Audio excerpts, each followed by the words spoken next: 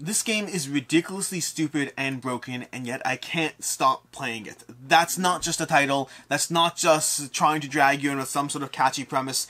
I believe every single word of what I just said. This game is ridiculously stupid, it is broken, I don't understand how it functions, and yet I keep playing it.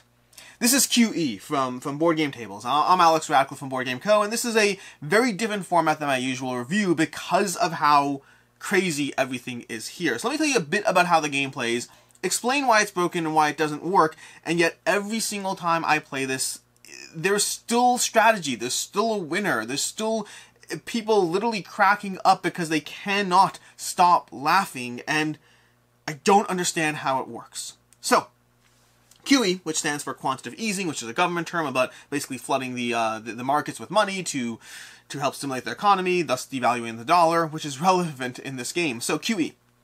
The goal of the game is to gather companies. Every single turn, you're going to go ahead and flip over a company, and then players are going to bid on that company. They're going to go ahead and write down on their board a little amount that they are bidding in order to gain the company. The reason you want companies is because of this scoreboard over here. This scoreboard over here is going to give you reasons you want companies. The basic idea is you're going to go through all of these, going through each metric at the end of the game to score points. The first metric is every single company has a point value in it. That's the top part, company VP. From there we have 0 bids, which is there's 4 rounds to the game. It depends on the player count, there's a different number of rounds. But in each round you have an opportunity to bid 0 one time for 2 points. You'll want to get those 8 points. I mean, this game is going to have endgame winning scores between 30 and 50 generally, and so 8 points can be a big deal. And there's many times and opportunities to do it, so factor that in.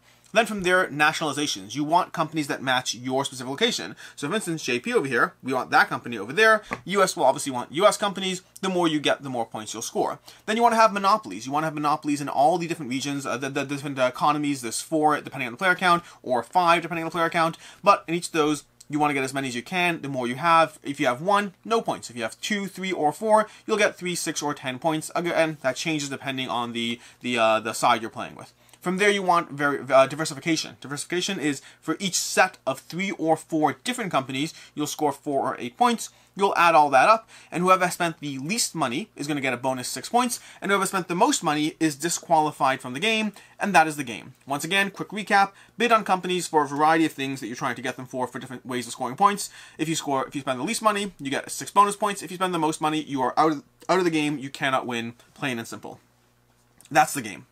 Here's the catch. Here's the thing I haven't told you, and the thing that breaks this game. You can write whatever amount of money you want on this bill. Any amount.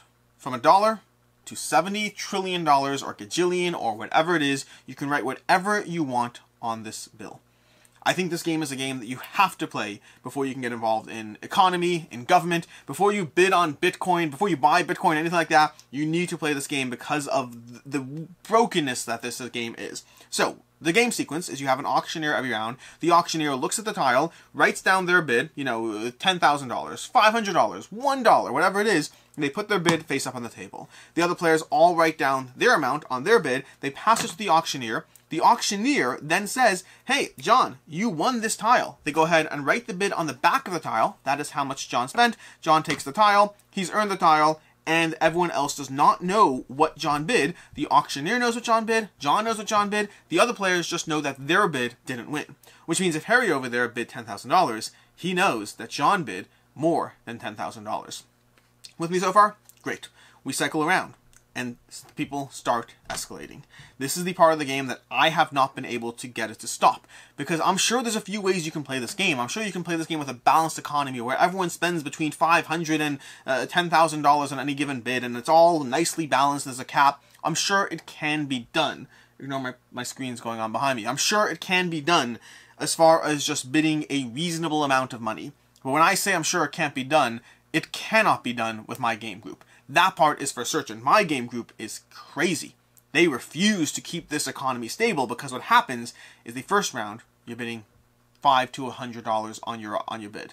Then it escalates around as people start seeing, because eventually what happens is somebody around the table gets sick of not winning and they say, forget this, I'm bidding $10,000. Meanwhile, everyone else is bidding $200, $250, and someone bids $10,000 and they obviously win. But now the auctioneer knows that $10,000 is in play, which means the auctioneer sits there and says, well, if they bid $10,000, I have a choice.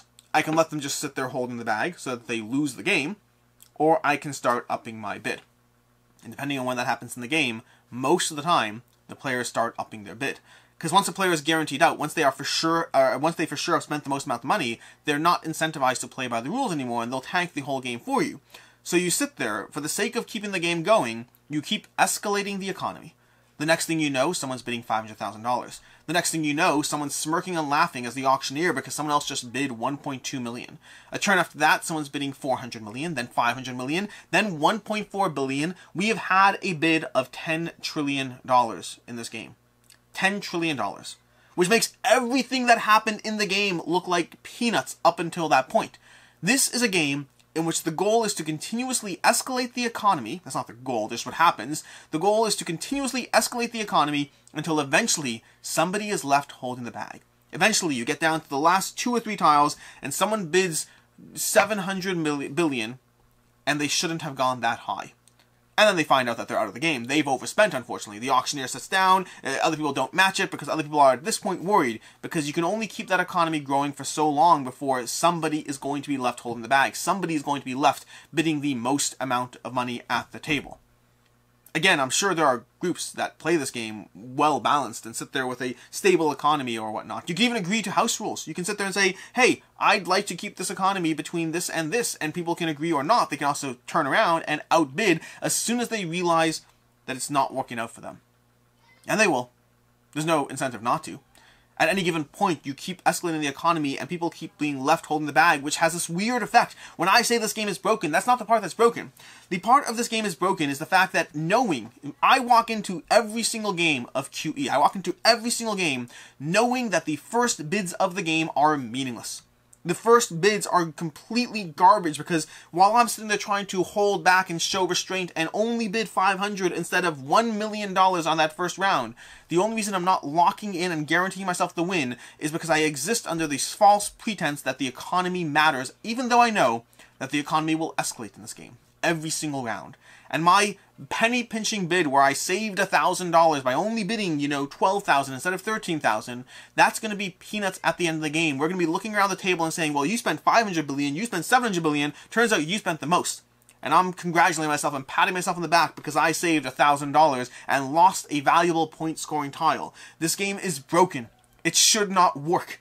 And yet every single time I sit down to play, it somehow does.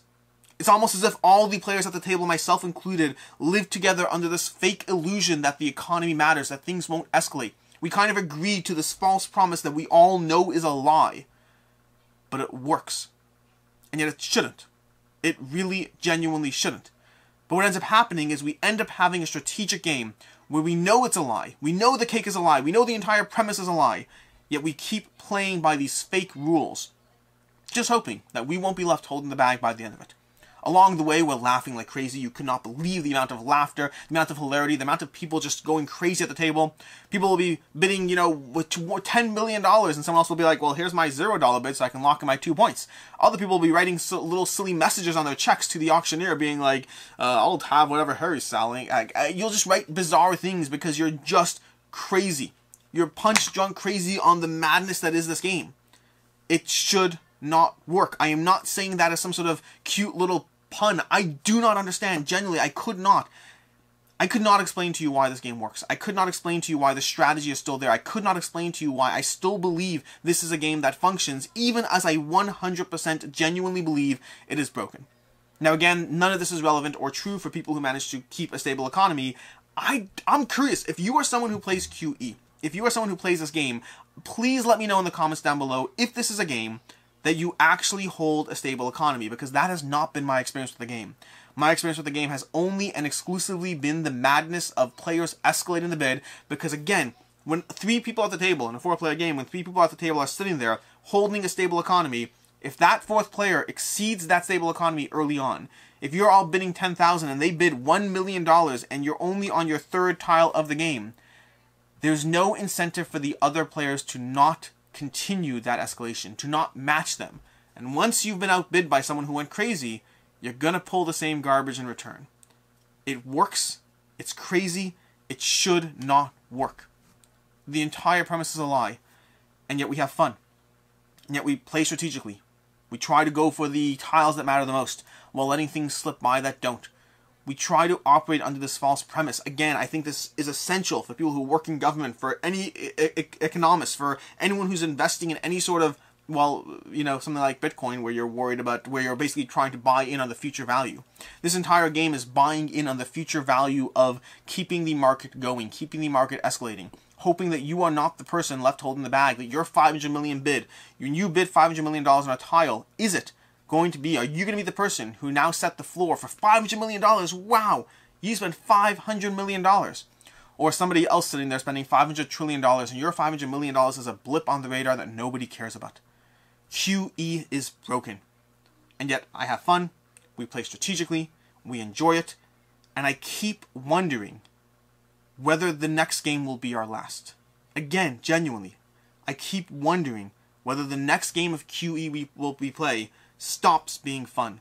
Whether that premise suddenly goes out the window. Whether the opening bid is $17 trillion because it's just the game we're playing. I keep wondering when that will happen. It hasn't happened yet. It may well happen. And the day it does, the game's gone.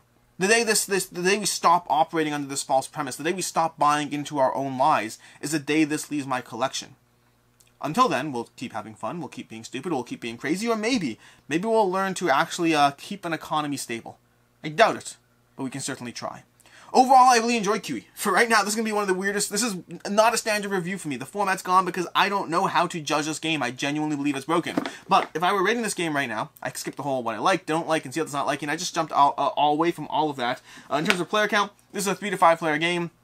I've played it at 4 and 5 so far. I've not played it at 3. In terms of player count, I mean, again, I imagine 3 would work. I don't see why it wouldn't, but I think 4 or 5 is probably the sweet spot for it. In terms of ease of play, really easy game to teach and all that. In terms of final thoughts, this game is ridiculous, it is broken, and yet it's fun. If I were rating this right now, it would be a 4 out of 5, with the potential for it to drop down to a 2, or anything lower. It could drop down to anything if this stops holding up the fake promise. I feel like this game is lying to me, and yet it's fun, but as long as it continues to be fun, I'll take that lie. So 4 to 5, with the potential to drop off to a 2 as we continue playing it. I just don't know. It's that kind of crazy. As far as other game recommendations, if you like the premise of QE, but you want something a whole lot more stable, High Society will have a similar mechanic in terms of bidding for things, and then the person who spent the most loses, but it does so in a stable economy without the premise of constant and incredible escalation. Or if you just want a general stock game that's going to be a lot more balanced and totally different, then Stockpile is another great choice you can take a look at. In any case, I hope you enjoyed this. I don't know what to make of this game or this review, so you're on your own for this one. Until next time, I'm Alex Radcliffe from Board Game Co., and I hope you have a good one.